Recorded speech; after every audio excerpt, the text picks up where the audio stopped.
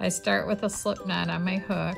I yarn over like this. Now I'm going to hold, this finger here is going to hold, I'm going to tighten this up a little bit. It's going to hold the starting chain and the yarn over like this. Then I have my yarn held like this over here.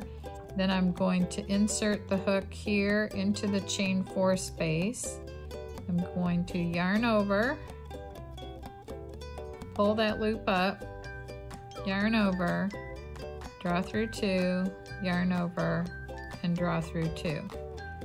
So before I release this, this finger has been on that starting chain the whole time. There's so many little minute movements in crochet, and I try to make you aware of them because just by doing these videos, I become aware of the